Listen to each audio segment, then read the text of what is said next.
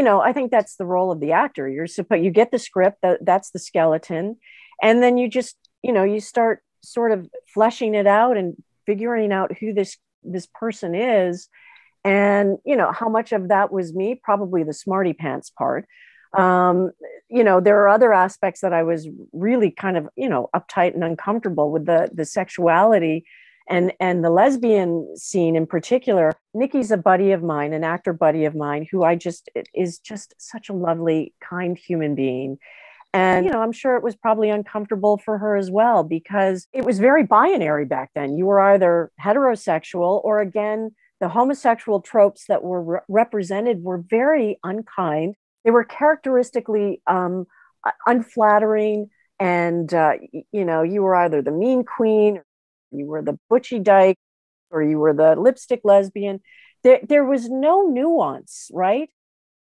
The time period really affects the form of what is being produced. Wow, you're gonna look great. Jeff will just die. You're gonna look great too. I'm too fat. You're perfect. What are you doing? Mike's a lucky guy. Do you like me? Of course, you're my friend. Are you attracted to me? No. Well, I'm attracted to you.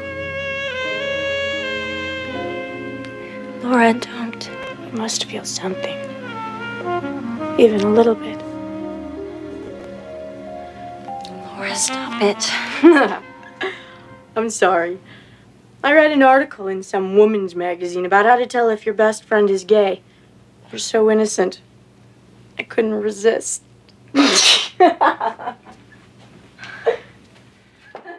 It was really all about titillation. It had nothing to, and it gearing it towards a very sort of adolescent, I would, dare I say, breeding toxic masculinity kind of mindset.